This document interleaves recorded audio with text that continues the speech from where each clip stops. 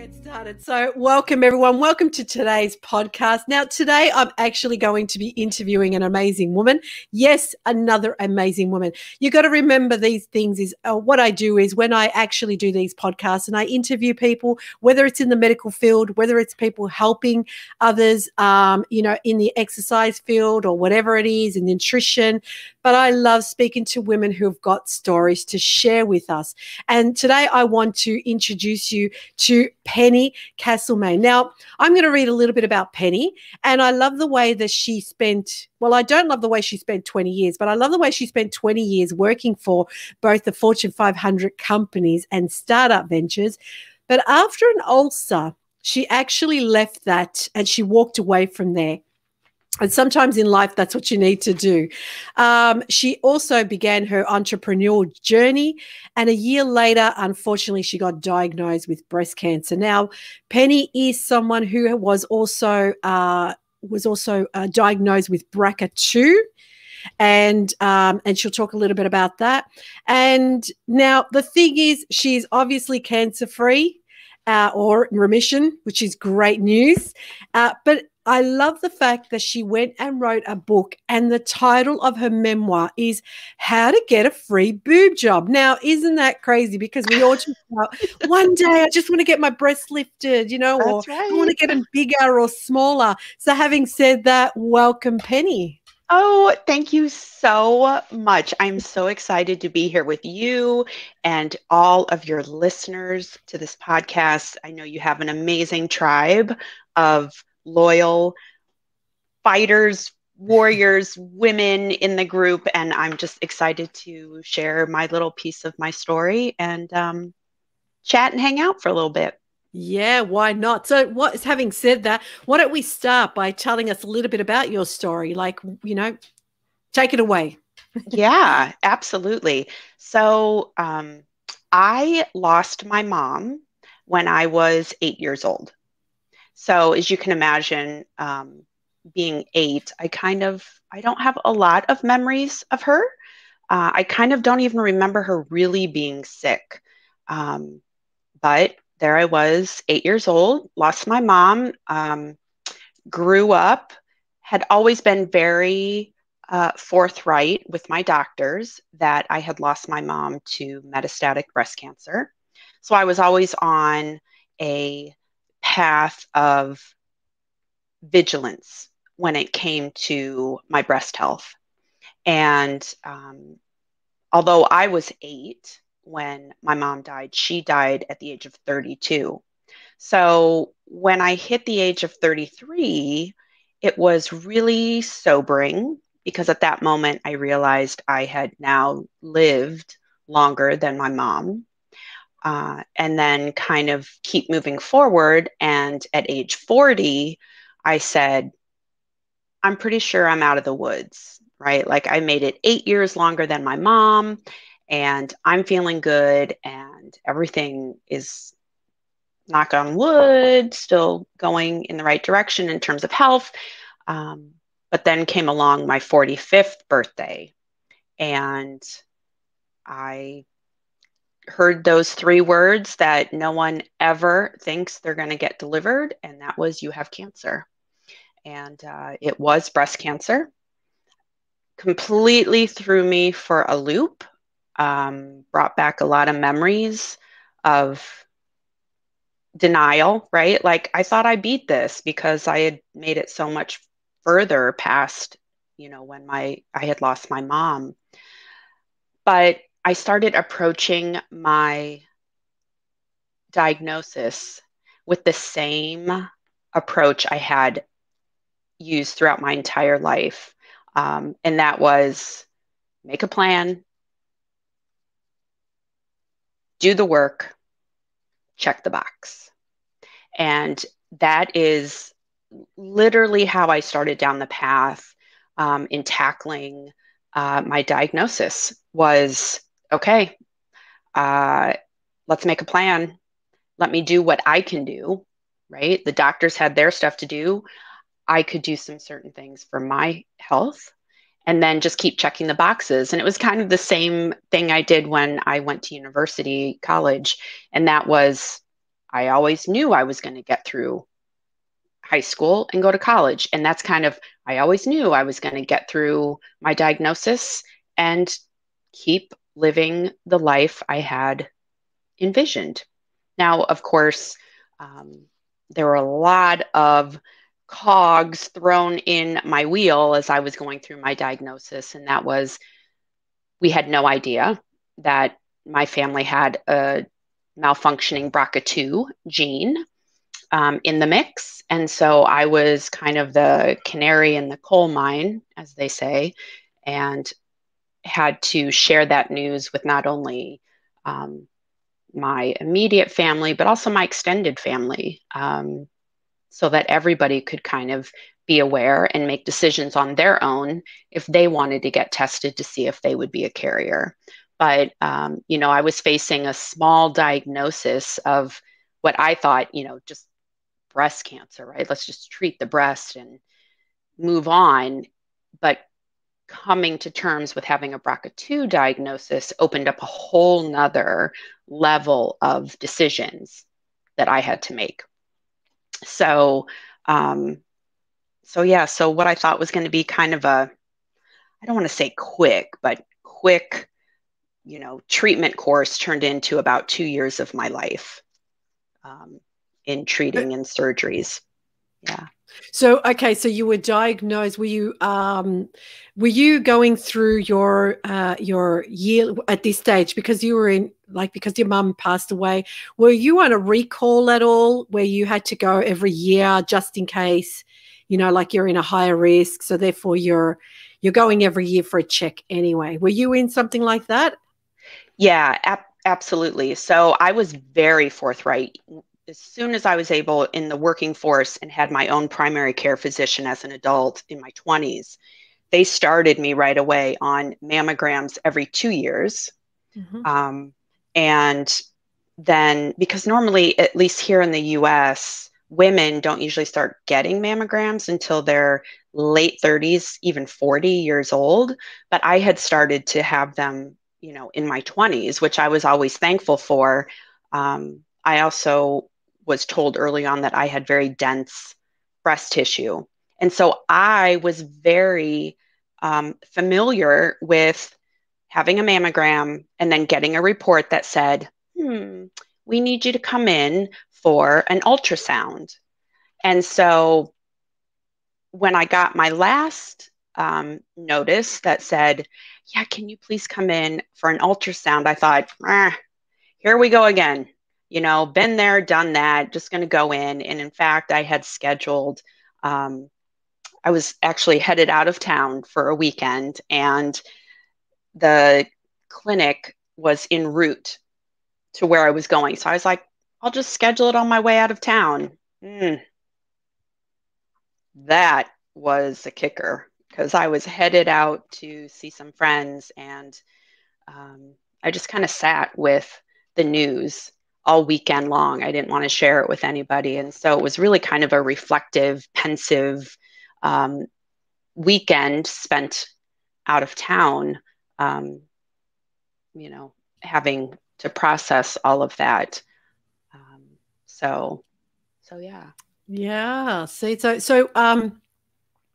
so was it, I'm just trying to understand. So you obviously didn't feel anything. You No. just went in for your general checkup, and Yes. bang, there it is. We found something. Yes. At what, because, okay, so you're now being diagnosed. Obviously, at do you know what stage your breast cancer was diagnosed at? Yeah, it was stage 1. Okay. And so you got stage 1 breast cancer, and they go, okay, you hold the BRCA2 gene.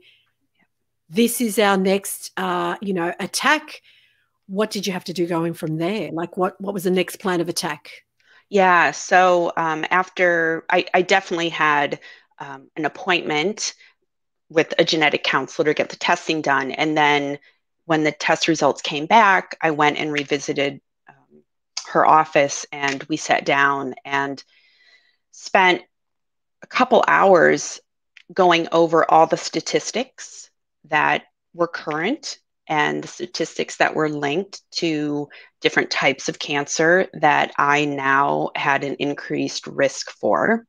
And, unfortunately, today, or at least at the point that I was diagnosed, there's still no good way to determine ahead of time that you have ovarian cancer, right? So, really, she said with a very stern voice, she goes, the only recommendation that we have is that you get a radical hysterectomy because at the stage I was at, because I was 45, they were just like, there's no test. By the time anything would be, any symptoms would start presenting, you're probably looking at it being identified as stage 4. And I actually had a very dear friend who didn't know, but she had the BRCA1 gene, and hers presented as ovarian cancer, and she fought it for 5 years, and then she passed. Ironically, she passed away. She passed away the day before my birthday, and the day that I actually quit corporate America. So on my last day in the corporate world, while suffering with an ulcer, I got the news that my good friend passed away, and yeah, the next day was my birthday. So that was a very 2016 was a very, very crazy year for me. So like a tough year. So you went ahead, and what did you end up doing? Did you end up, so they've suggested you have the hysterectomy done. Yes. Did you have a double mastectomy done? Yes.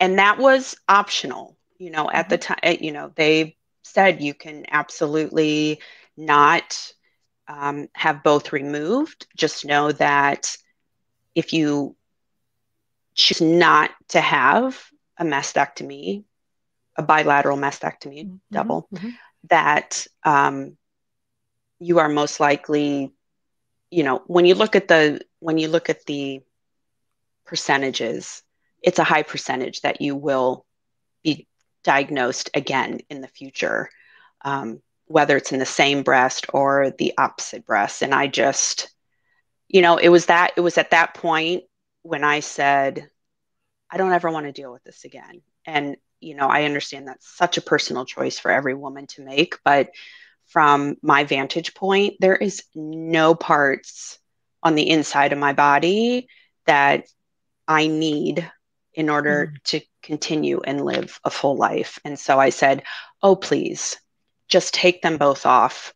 Take out, I laugh, I joke with people that outside of me wearing makeup and my fake boobs, and my genetics, I've got no more lady parts left. Like they're all off and out, right? So, well, but who would have ever thought, who would have ever thought that what a woman has can be so, not all women, of course, but what a woman has can be so deadly to her at the same time. Does that make sense? You know what I mean? Because it's like, well, hang on, I was created because God, or whoever you believe in, created woman to be able to breastfeed. That's why we have breasts, because we carry the child, nurturing and things like that. Right. That's why we have the uterus, and that's why we have the ovarians, and da-da-da-da-da-da. So we can produce. So it's like a catch-22. It's like, well, hang on a minute. Yeah, see, I would like for you to reproduce, but hey, these things can actually kill you at the same time. They might take you out. Yeah, they may just. So having said that, you've done the double mastectomy. Did you have to do radiation or chemo as well? So the course of action that my doctors opted to take, because I had made the decision to have a bilateral mastectomy, was I would have chemo first to hopefully just, obviously blast every cell in my body. And if anyone happened to get loose, that would take care of it, then do the surgery. So I did do chemo. I did 12 rounds of chemo. They were weekly. And then I did not have to do radiation. And I was really hoping not to do radiation. I had known someone in the past that had a different type of cancer that had radiation. And just like chemo, though, radiation just destroys your cells, right? It just ages you and it's painful. And didn't want to go through any more than I needed to. So I was relieved to hear that because I made the decision to have both of my breasts removed, that they would not do radiation because radiation, I was told, makes it difficult to get the radiated tissue out. So since I was having them removed anyway, there was no need for it. And so I did chemo. Then I had a 6-hour surgery because I laughed that I had a tag team of doctors that they just came out and they're like, high five, they're off, you're up next. And high five, they're out. And then the other person's like, high five, I'm going to go put some back in. So I was, it was long for the people that were supporting me during this. But yeah, it was a 6-hour surgery where I had my breast removed, my hysterectomy, and the start of reconstruction. Oh, wow. You would have felt like very, very sore, that's for sure, for a while. So Yes. a Yes. little bit of painful. Yeah, like, well, that's pretty profound too, because especially because I do hear that my surgeon actually mentioned that. She said that when people come in to have a mastectomy done, the first thing they talk about is whether they want to freeze their eggs if they haven't had children. Because of that, because it could be, okay, you need to also have a hysterectomy done as well. So, yeah, I hear that a lot. I hear that a lot now because it's quite interesting because a lot of women who think, oh, it's just my breast, it's just my breast. But you know what I mean? It just, I think it works with both. You know, one Yes. could affect the other. Yes. So if your doctor does mention, of course, it's at the end of the day, it's up to yourself what you want to choose to do. But if the doctor mentioned it, it's because, you know, it needs to be done. But, you know, my surgeon didn't actually come down that. And I remember saying to my surgeon, if you say we're going to do plan A, I'll say, right, let's analyze plan A and let's go with it. But if you say, let's not touch anything, I ain't touching nothing. Right. Unless it needs to. Unless it needs to. Because the thing is also, you don't want to cause other problems for yourself. You know what I mean? Because you've now had you've had the chemo, you've had the bilateral mastectomy, you've had the hysterectomy. Did you have to take medications? Like a lot of women have to sit on tablets, chemo tablets, if you want to call them that, for a couple of years, whether it's 5 years, 10 years. Are you on any medication like that as well? Yeah, actually, I'm actually on 2 medications right now. And what is so interesting to me is before I had cancer, I just thought of cancer as cancer. Like when people talk about cancer, it sounds like it's a thing, like it's one thing. And what I can express is having gone through it, cancer is like Jenga. It's like one of those big wooden stacking block games. And, you know, we can both have cancer, but mine is missing the block up here and you're missing a block down here. And the way that you treat those is so, so different. So for the drugs that I'm on, what was so fascinating to me is that, you know, data continually comes in to medical research foundations, and they're constantly combing over profiles and statistics 1 year out, 2 years out, 3 years out, and so forth. And just from the time that I was diagnosed to 18 months later, there was enough data to support that women with my specific genetic profile benefited from having an infusion of a biphosphate, which is usually for people going through osteoporosis. So a biphosphate is an infusion that helps calcium get into any holes in your bones. And I'm not a medical professional. I could completely be botching this up, but that's pretty much what the biphosphate does, is it pushes calcium to strengthen your bones. And the reason I'm getting that is because they found that breast cancer cells like to migrate to two specific locations in the event they get out and decide to take a tour of your body. And one of them is your largest bone, which is your femur, and your brain. So that's why the biphosphate, they found that women who received an infusion could reduce their recurrence rate by an additional percent. And so when my doctor told me this, I said, sign me up. And it was so funny. He looked at me, he goes, I didn't ask yet, but okay, we'll go ahead and sign you up. That's a 3-year treatment. And this fall, I'll have my very last infusion for the biphosphate.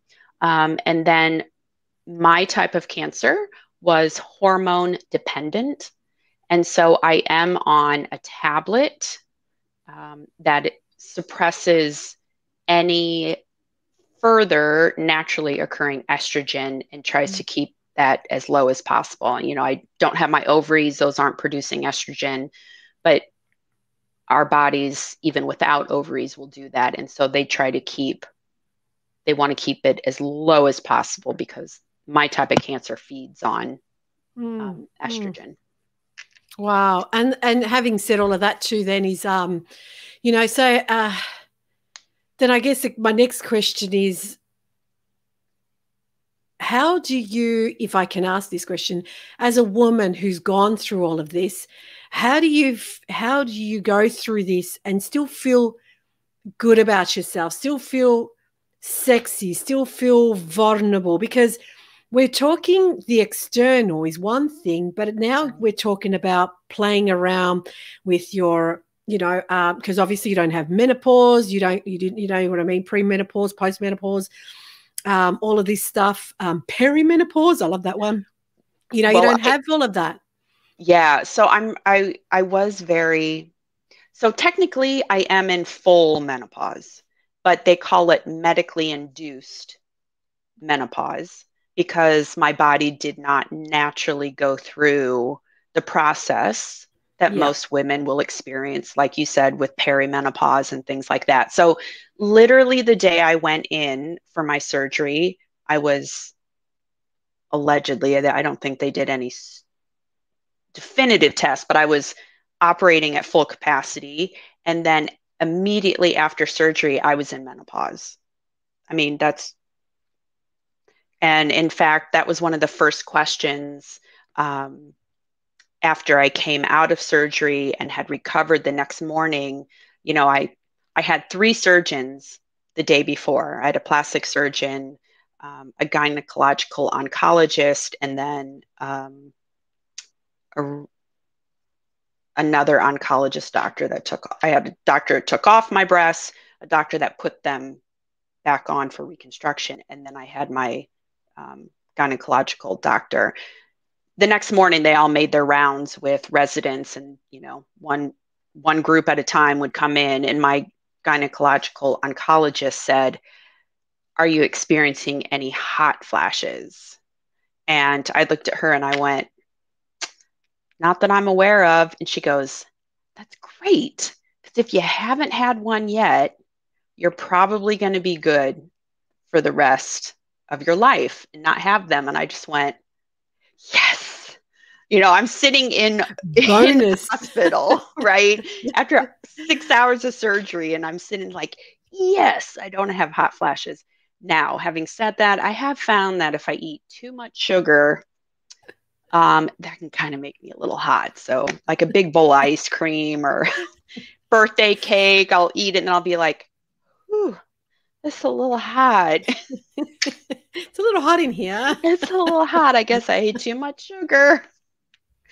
So, Well, you got to look at the fun side of things, but it's true though, because exactly that, because now you're dealing with this. Okay, I'm dealing with the breast being taken off. I'm dealing with the new breast coming in, making residence. And now, I don't have the yay bonus. I got told I'm one of these bleeders, which it devastated me when I got told that, oh no, you're one of these people that are going to have your period for a while. I'm 50. I'm like, oh you're like, no. please no, really? Yeah, so not what you want to hear, but at the same time, it's all natural at this stage. But at the same time, so now you've had the operation, you had all of that, and now you're sitting there going, okay, I went straight into menopause. But again, it changes your emotions. I believe it does. It changes your emotions because, like you said, it's medically induced now. You're not going through all the physical things like the hot flushes and all of that, but emotionally, what are you going through? What are you going through emotionally? Did you feel that there was a massive shift or not really?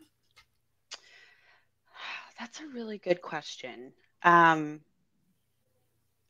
I don't dwell too much on things like that. I just, again, like, I just can't stress enough. I think it was a huge influence from my dad growing up. I love to do DIY projects, and that is definitely how I spent my youth growing up, was helping my dad with projects throughout the house. And that's kind of how I moved forward with my cancer diagnosis.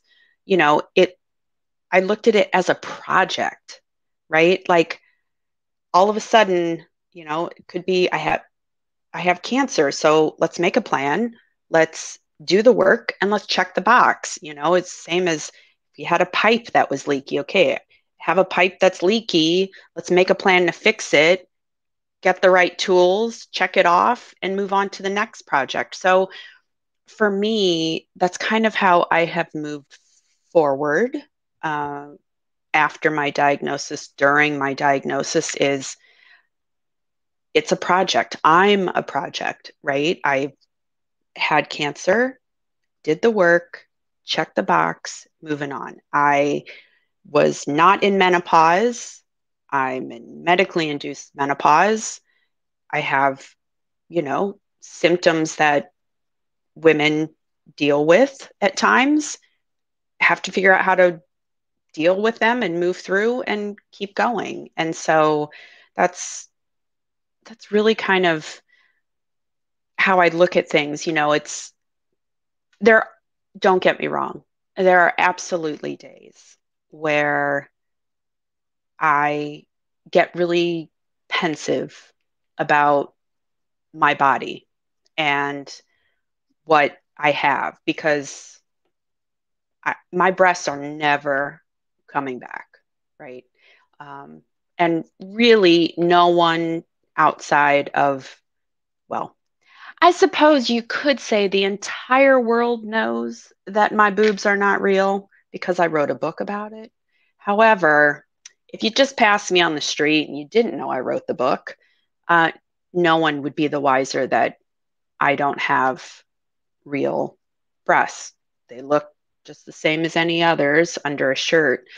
Um, but when I'm with myself, I know they're not the real thing. And, sometimes I do have a little mourning, like sadness about it, but I would not want them back for Mm, any amount of money. Like, the minute I yeah. might, I let myself experience the sadness, but then I'm like, I woke up on the right side of the ground today. And right there is reason to celebrate. And I just look and be like, thank you. Just move on. So, Absolutely, absolutely. I agree with you because There's all these, I love the fact that, there's all these t-shirts that say, yes, my real ones tried to kill me, things like that. But it's true, of course, if it's like anyone even had God forbid, has an infection and has to have an amputated arm or leg or foot or fingers, whatever it is. I mean, I guess when you think about, okay, I've got to lose my fingers and I've got to learn how to deal with it and how to use my hand in a different way or whatever it is, you know what I mean? You adapt, you go through it and you adapt. And like you said, yes, you're going to have your moments of sadness, of loss, but then you're going to, you realize, you think, well, hang on a minute. Had I chose to keep them, it may have ended me a lot earlier. So let's go on to your book. So you call your book How to Get a Free Boob Job. And I thought that is the funniest because, you get all these women who, like, I'm one of these women, like, my breasts aren't exactly perky and sitting upright, So I always lift them up and I always go to my husband, what if I just lift this up and have him like that? And he's like, you're not doing anything. And I'm like, but I just want him lifted. I just want him lifted to the point where when I went in for the lumpectomy done, my surgeon said, oh, by the way, Grace, I sort of gave your boob a little bit of a lift. And I thought, why couldn't you go in the other one and do the other one? Right. I'm not. I would have slipped you really, $20 on I know. I would have, just cut it. It's not really dramatic, God forbid, if but she said, oh, well, I was there. And I thought, and you couldn't do the other side. So it's true because you get these women who, they talk about, oh, if only I had perkier boobs. If I, my sister was one who always had breast implants and her breasts were always sitting up and she could wear these strapless clothes. And there's Grace that if she hasn't got it taped up, with duct tape, forget it. They're down to her knees, so there's no strapless sort of top or anything.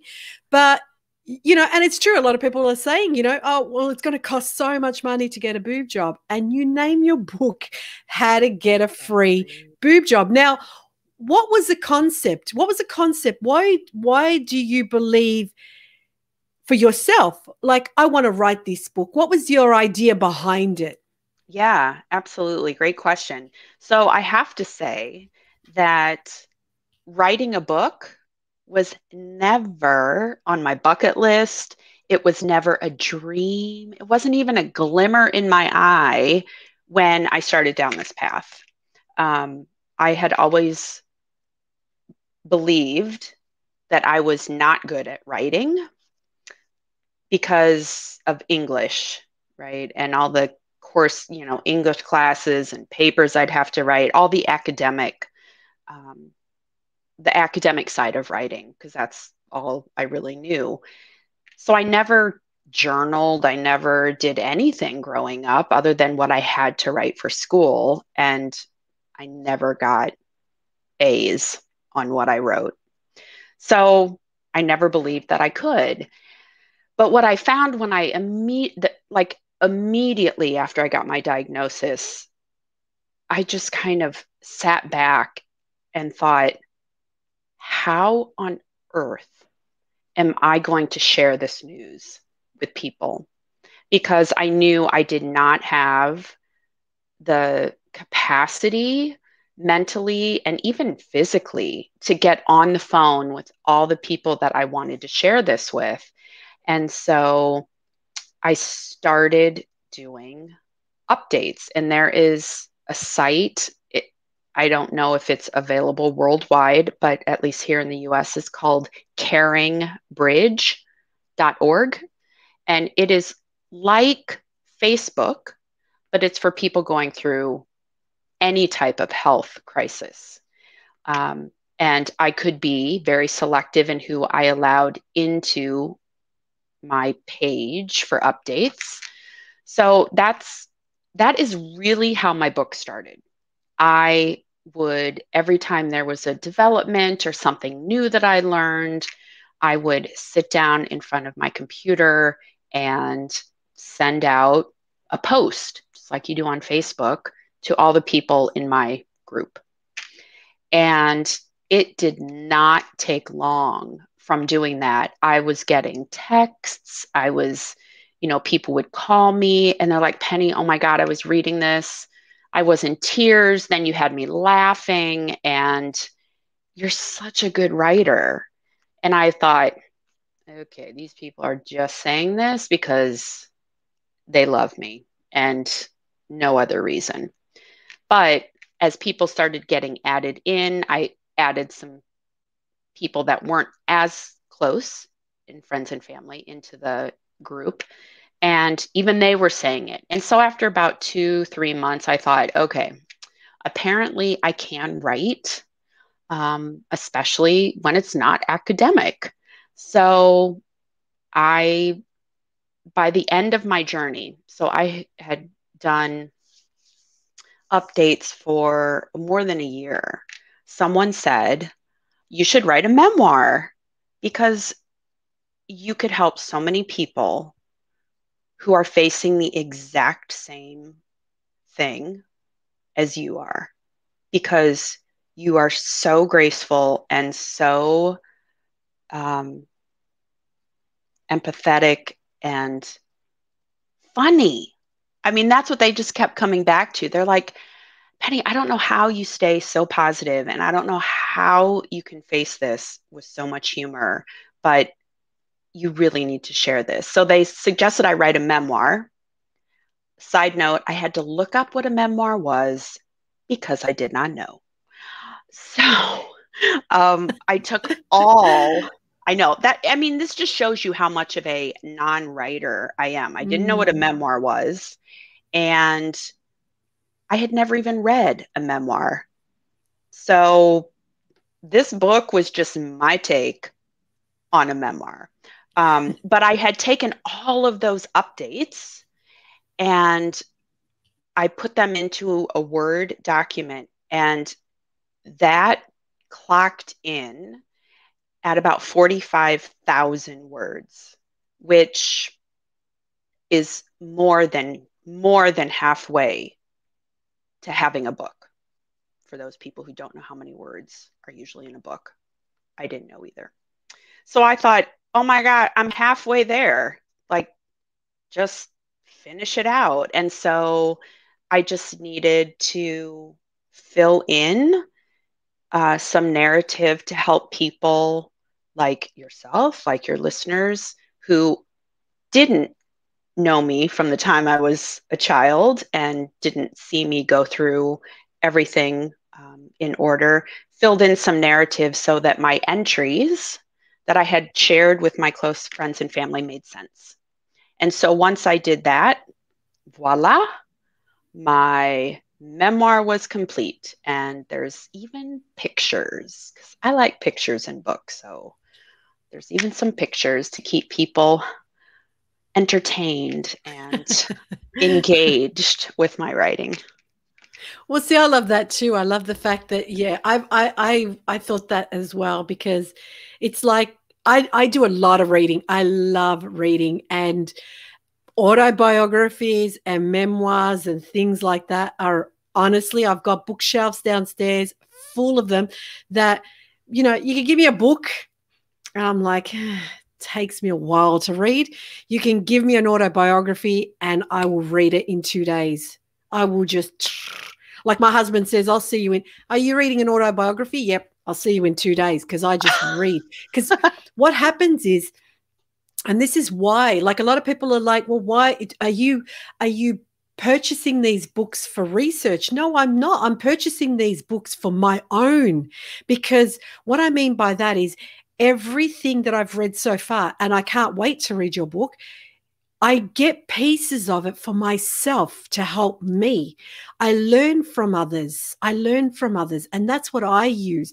But, and the thing is with that is, it also allows you to step into that place. It's like I'm watching you. I'm in the corner of a room and I'm watching you. I feel like you're really watching what the person went through, because the medical terms, like, like I know everyone talks about it. Oh, yes, we did chemo. My hair fell out. I had no taste buds. Yeah, but that's the medical term. I know that, and I didn't even go through chemo. So what did you go through? What did you go through psychologically? I've always been interested in that. What did you go through emotionally? And like you said, you make fun of it, and you can make fun of it because you went there. You're not making fun of cancer and being disrespectful to others. You're making fun of what you went through. Yes. We can all do that. You know what I mean? Like I even made fun of what I went through, and it wasn't even that dramatic as much as I'm not here to compare apples with apples, but you know what I mean? But it's just so interesting. But then when you get a book that's got pictures, it's like, oh, I get to see what Penny was, who Penny is. That's what I believe. And this is why I do these podcasts, because if I try to do this medical jargon where I'm not a professional medical doctor or anything, people disconnect. Yeah. So that's why I like people who are true. This is what I went through. This is my story. And my mentors always say, your mess is your message. You have to share it. Yeah. So I love the fact that you put pictures in it. I can't wait to see it now. It's like, now I get to see Penny. Oh, look at her. Look at I know, right? Like, oh my goodness. There are so many. There's 10. I think there's 10 pictures in there. But yeah, they run the gamut, because I put one in there when I was a little, like a baby, like little nugget on my mom's arm. And then one where I was bald, and you'll get a whole little glimpse into the 2 years that and preceding that I had this. But I will tell you that the original title that I started with was Choose Courage, because I just thought, everyone kept telling me I'm so upbeat, I'm so, how do you stay that? And I'm like, I'll just call it Choose Courage. And Grace, I can tell you, by the time I reached the end of the book, I looked at that title and went, oh no. Like, I cannot get behind. I cannot stand in front of anybody and say, here, you should read my book, Choose Courage. Not that that's a bad title, but it was so disconnected from the tone of my book that I went, I can't. And I landed on how to get a free boob job in less than a day, because I thought it was funny. I think I'm funny. And I said, I can absolutely hold this book up with confidence and conviction and say, yeah, this is my book. And so, yeah. Well, see, and that's what I love, because also, because someone could say a word and yes, it means something to someone else. But if it's not coming from your soul, if it's not truly who you are, absolutely, it doesn't resonate. Like, I've always used the term journeying. Your life is a journey. It's not about the destination. Your life is a journey. So breast cancer hero's journey, because I always believe we're all heroes of our own journey.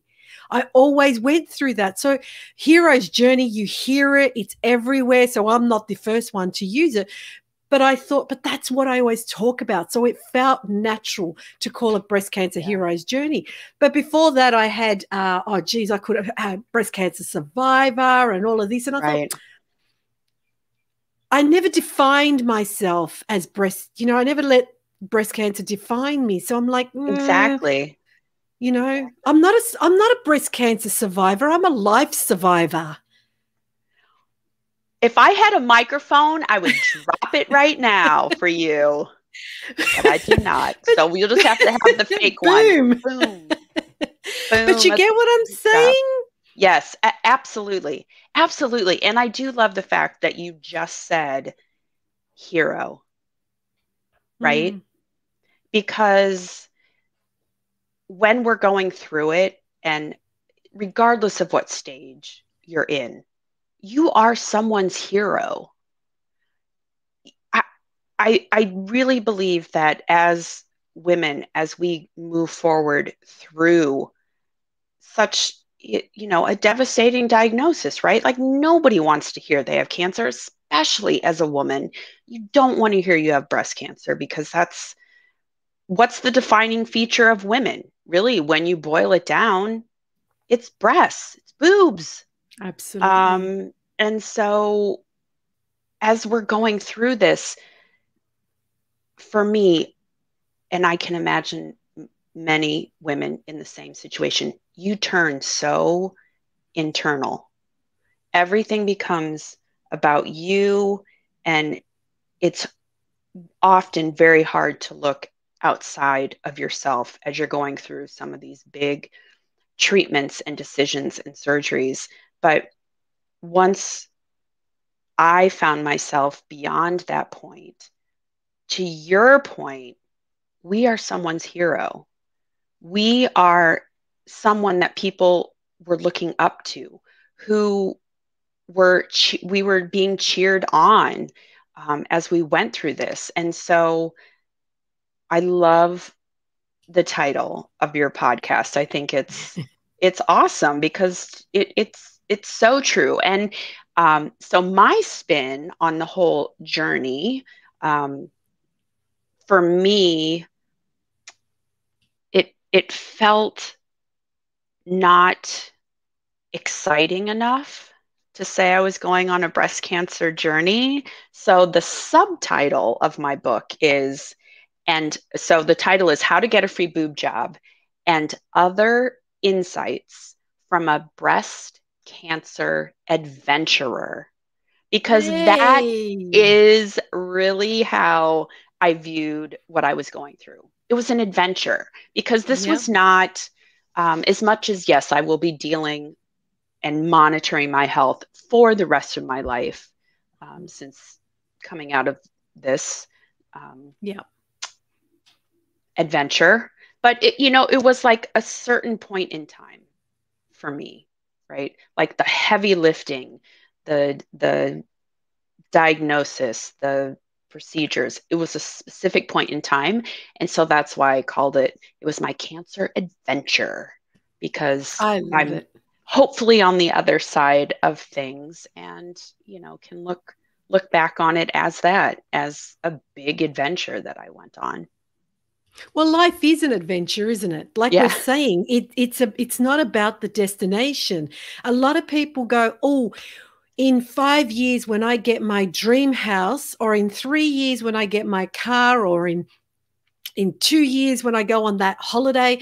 It's not about that. Yes, it's going to be beautiful, but how many people get there and go, oh, oh, that. exactly. Yeah, So it's not about getting it. Like you dream about this car for so long, and you get in there and the leather smells beautiful and you're, oh my God. Guess what happens by day 3? You're jumping in, it's taking you from A to B. It's not that you're not proud of how far you've come. But right. if you look back and you go, wow, oh, I remember that. Yeah, that guy, that first guy, when I wanted to buy that car, he told me I'll never become anyone. Look at that. And I remember going to this. It's the adventure, because that's what you appreciate after. Right. And the adventure is life. Yeah. Life is an adventure. Take it, because there are women who I speak to are 25 years cancer free, fantastic. But that's because you put yourself in that category, and it's not a bad thing, like, oh yeah, breast cancer survivor, 25 years. Right.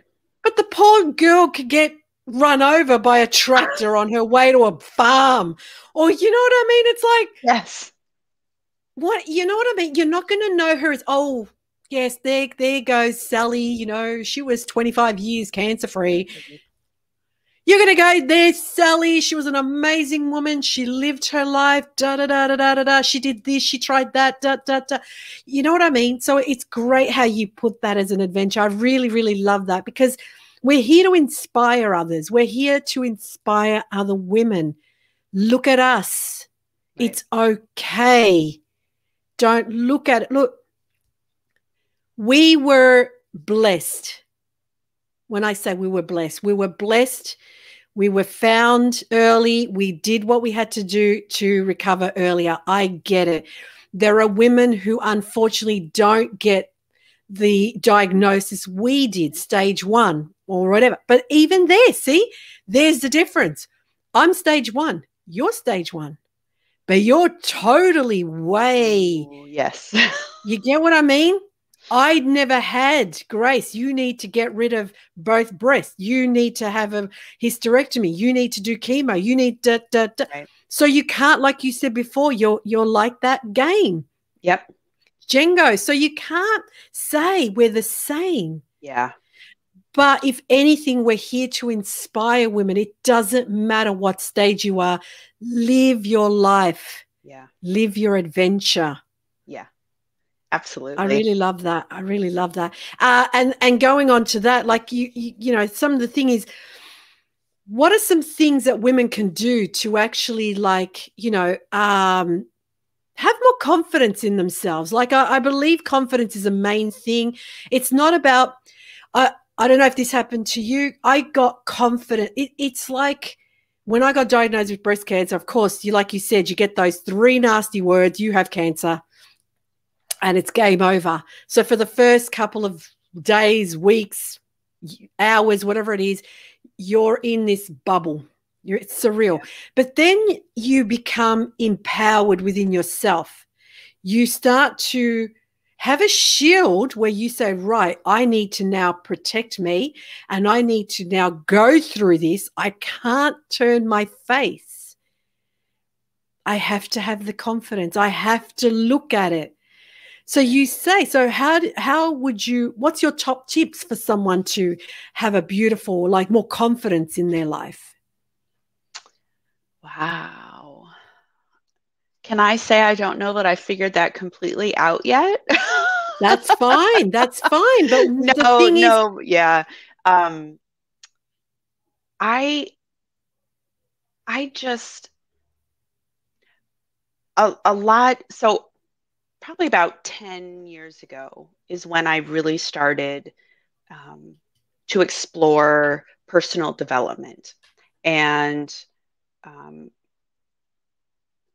ways that I could better myself as a human. So I've always loved learning, but it had always been academic. So I, went to high school, and I knew before I even graduated high school that I was going to college because that's what I was going to do. And I did it. And then after I went to college, said, okay, I'm going to get a job. And I did. And then I was in the working world for a year. And I came home one day, and I was living alone, came home, did the normal dinner routine, sat down, turned on the television and was going to watch a show. And all of a sudden, I really don't know what light switch happened, but I went, there has got to be something else for me to do. Like, I cannot imagine going to work, making dinner, watching TV. And I mean, to me, that was just like a nightmare Groundhog Day. Uh, and I thought, I can't do this. I need something new. I have to stimulate my mind. So then I went and got a master's. So that helped me for 3 years. But then again, the same kind of feeling started to bubble up. And I said, okay, I cannot keep putting myself through more school. It's just, it's not financially feasible. It's not energetically feasible. So I happened to stumble across some really good personal development books and authors and started to go down that path. And I really do believe that helped set me up for the resilience I would need coming out of cancer and through dealing with it. Like I said, I had never been a writer up until that point, but I did find that writing was a huge release for me during my cancer. And it really did give me more confidence because I could take all of the thoughts I was having in my head and get them out and onto paper. And what that did is just help me keep things in perspective Mm. because too often we let things rumble around up there and it is like a pinball machine, right? I mean, Yeah. it is things going left, right? We don't know where it's going. Flippers are tossing it up again, but getting it out and putting it words was really cathartic. It just kind of Mm. helped with the release and put me in control because now I was writing what I was thinking, right? So it was like I'm the one controlling the words on the Mm. paper. They weren't bouncing around in my head anymore. I was the one controlling where they were going. So I do think that my writing, which is reflective in my book, was such a huge um, confidence stake that I put in the Mm. ground during my journey, and gratitude, right? I mean, it does not take much to That's realize, right. and there's a small little story in my book, but I'll give you a little glimpse into it where I had to have a serious conversation with a jar of jam, and um, Who won? the Tell jar, us.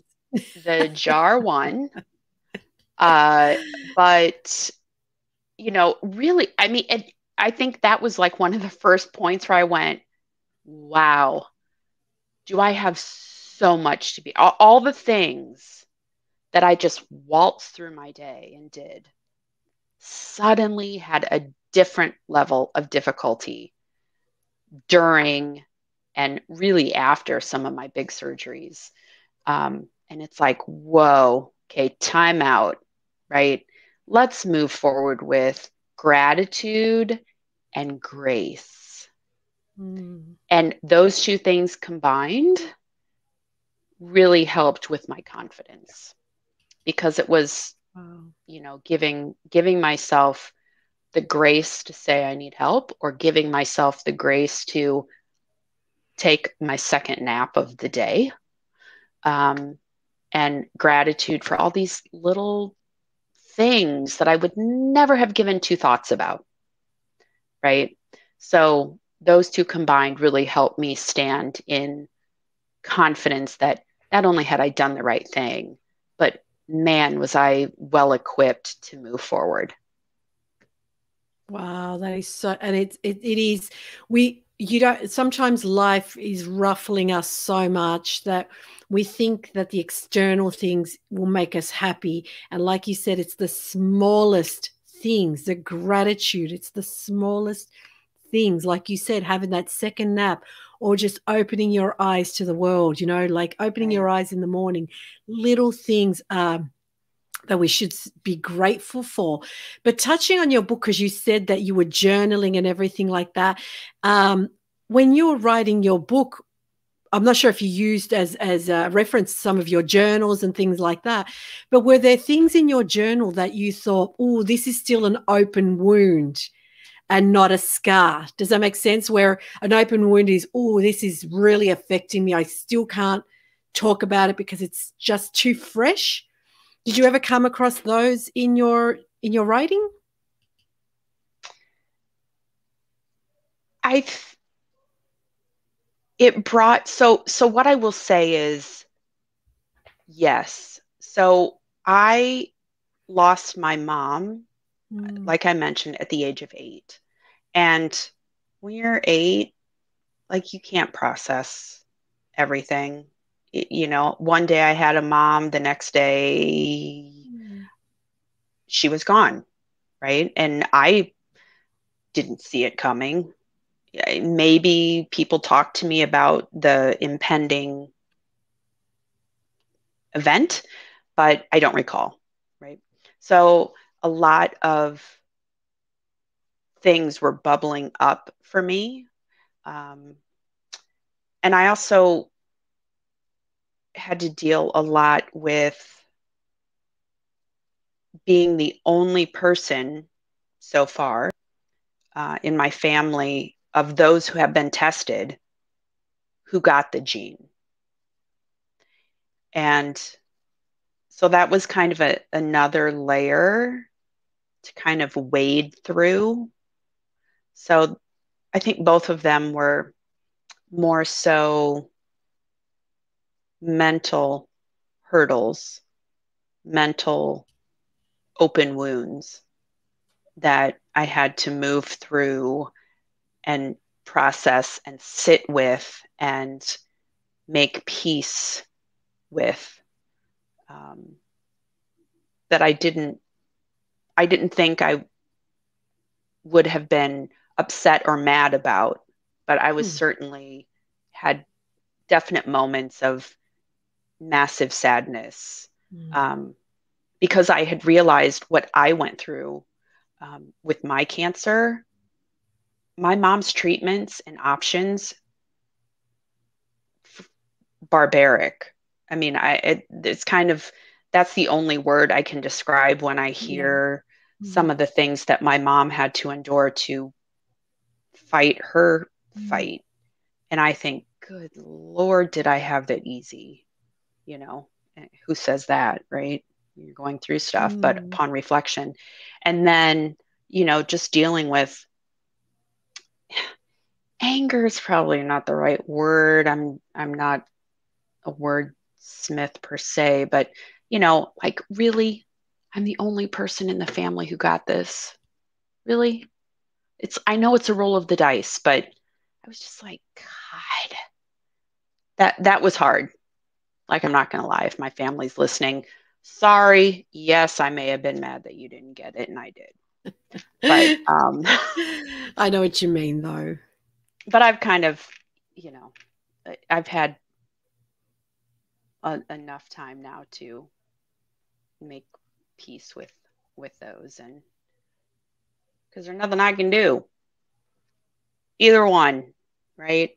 Just sit with it, have gratitude, have grace, and move forward. Because I want to lead a pretty kicking life for the rest of the time I've got. So.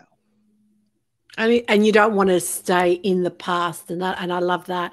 You know, you take what you need from it to move forward, right? And you learn, and you say, right, you are my past. I'm not trying to avoid you. I'm not trying to pretend you never existed, but I'm now moving forward. And it's really special, like you say, because, you know, that's where sometimes I've got so many journals. Because a year prior to my diagnosis, I was also on the brink of separating with my husband. You know, we were very much on the way out. Both of us, we're actually stronger than ever today. But there's a lot of stuff I wrote through that. Yeah. Behave. Right.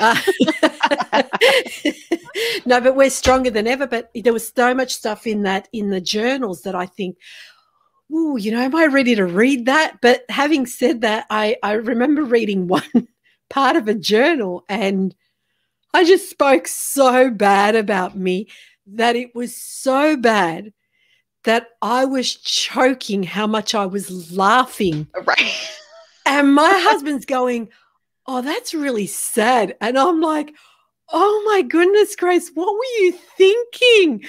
I'm laughing. And my husband's like, you actually wrote that about you. Like, he was more sad that I wrote that about myself. And I'm laughing, thinking, because what does it do? Because it shows you how much you've grown. It's showing you how much you've moved forward. Absolutely. Absolutely. And it was scary to sit down and start journaling. Or even writing my updates. I mean, again, I had it in my mind that I was just a bad writer. And so the last thing I wanted to do was sit and write updates about this diagnosis I was just given, and then take time to journal about it, right? There's so much resistance in moving forward in both of those areas. And I have to say that it was probably, well, the best thing that I could have done for Mm. myself. Because again, it's so funny they say the power of the pen, right? But boy, writing that stuff out, if you're having a bad day, you're journaling. There were probably times I almost pushed the pen through the paper, right? I was just so angry and needed to get it out. But once that happened, ah, you got it out, right? You got it out of the pinball machine and down where you could manage it and look at it. And this is a beautiful thing. You can close your journal, right? You could get it out of your head, put it on paper, and then shut it and just set it Exactly. aside for a while, right? That is Like so profound. shut the cover and put it aside. And to your point, pick it up when you're feeling settled and give yourself perspective, right? Oh, because a lot of people forget how far they've come. Even Yes. these journeys where people go through breast cancer and all that, like there were days where I would be like, oh yeah, well, I survived breast cancer. It's like, Grace, you didn't just survive breast cancer. Look at all the things you've done since. And it's like, oh yeah, I did do that. Like, it's not just Right. physical things. It's the transformation within that I went through, that it's like, oh yeah, I've come so far. It's like, oh yeah. You forget. Yeah. You forget. Yeah. Wow, that's just, I love it. I love it. So obviously when you're not fighting the big bad cancer man or cancer woman or whatever you want to call it, and you're not writing best-selling novels or memoirs in this case. So I love how you had 100-year-old now Tudor? Yes. Is that how you say it? Tudor. In Idaho. Am I saying that wrong? Ohio. Ohio. If my husband was here, if my husband was here, he'd just slap me because he's like, "How can you say it like that?" I think my husband's more American than he is Italian sometimes. So if you're not fighting the big bad wolf at the door or anything like that, it says that you're actually, or mixing it up with clients, that you're actually out there doing DUI. And I thought that's really great. But wow, that is interesting to live in such an old home. Are you DIYing that house now, or is it fully renovated, or what are you doing there? Yeah. So actually, I just finished renovating a bathroom. Now, with the caveat that the person who owned the house before me had done some major bring it into the 21st century, right? So I was not looking at, replacing a toilet that had like a pull handle or something strange. I still have the original tub that's cast iron that's in the bathroom I just remodeled, but most of the things I do aren't really that techy. I can do electrical work when it comes to just swapping out a fixture. So if there's one already on the wall, I can take that one down, wire up a new one, and put it back up. So that's probably my biggest forte is painting walls. I've had painters come through my house for other things, and they're like, "Oh, who'd you have paint this wall? It's pretty good." I said, "Oh, that'd be me." They're like, you did better than some of the guys on my crew." And I was like, this is exactly why I do this myself. And there's actually a picture. Yeah. There's actually a picture in the book of me doing DIY with my dad. So, wow. yeah. I mean, the reason I brought it up too is because this is the thing we talk about moving forward. You've got projects, you're moving forward. You're not living in pity party. You're not living with negative Nancy. And I apologize if everyone's name is Nancy. But you're moving forward. You've made projects. Like you said, you were someone who was always on her game. This is what I'm doing. This is where I'm going. This is what I'm doing. This is where I'm going. Tick. This is what I'm doing. This is where I'm going. And I think that really helps instead of being a chicken without a head, not knowing where you're going Exactly.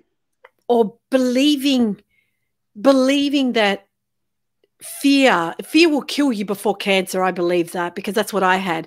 And it Mm, stops you from moving forward. And you didn't say, well, this is something that my mum had. Yeah, I'm 45, you know, I'm good now, but hey, I better not accomplish anything because it may come back and I might be, 10 feet under. You right. actually keep making projects. You keep creating goals for yourself because it really helps you get through what you went through Right. and to move forward with, like you said, with such grace, Yeah. such Yeah. gratitude, such grace, and you just keep moving forward into something beautiful. And I really can't wait to to learn more about you. I think you're such a beautiful layered blossom, flower, whatever you want to call yourself, because it's just got so many layers. And I think what we touched on was just the outer beautiful ones. I think if we go inner, there's some more amazing things. Now, I loved having you on my podcast. I really do. I generally say that with all my guests, but I do because I learn something from you ladies. I take away goodness. I take away so much appreciation and so much knowledge. I sit here and I become the student to the teachers that are Oh. talking their stories. So I really love that. Now, is there anything you wanted to talk about? I mean, I'm going to have the link to your book, How to Get a Free Boob Job. I'm going to have all that available for our listeners and our viewers in the links below. But is there anything else you wanted to talk about or touch on? Yeah, so one thing that I would love to extend to your listeners is a little handout that I made called 17 Ways to Spark Joy. And they are activities and ideas that you can accomplish in 10 minutes or less that will take your mind if it is going down a path it shouldn't, or you can't figure out how to pull yourself out of somewhere you don't want to be. You can pull out this and just pick one and do it. And, it's kind of like shiny object syndrome, right? Sometimes we need a shiny object to Yeah, take our attention away from something absolutely. that we're dealing with. Hmm. And Hmm. so I will definitely provide you a link so that your listeners have full access to this. It's completely free. It's just a little resource of things that I have done in the past that have absolutely brought me joy in a time when I needed a little pick me up. So, Oh, I love that. I love that. And I think, like I said, I'll have the link below so they can access it. And I think it's really important to do that too, is just to have some reminders. If you're a little bit stuck, like you said, I'm a little bit stuck, why not try one of these things to do? And it really helps you get out of that funk you're in. Um, yeah. like we both said, this is going to be with us for the rest of our lives. So we're going to be going to medical doctors, we're going to have Yeah. checkups, and it's okay. It's going to be okay. We're just going to keep going forward. But if we get into that little funky mood, why not pick up something like you just said, where you just go, hang on, I need to do this. I need to feel good about myself, or I need to unwind, or I need to break through that fear and things like that. So I really love that. And I really appreciate your time today. And as I said, I can't wait to get the book so then I can read it and have you on my podcast. Hopefully you would love to be on my podcast again. I And will tell you right now, I will promise you, I will be here with bells on. oh, that I thank have you. so thoroughly enjoyed our time speaking, and you are just such a bright light yourself. You're spunky, you've got energy and perspective, and that is so, so needed in in the world. This not only just for women going through breast Mm. cancer, but just perspective. I love it. Thank you. Thank you. And I say the same because it's people like us that make someone's journey out there a lot more better. Even if it's that one person you helped, it's one person more. Yes. And I really appreciate that. And like always, I hope you guys enjoyed today's podcast. I look forward to having you guys listen in on the next one. And like always, I wish you so much love and light.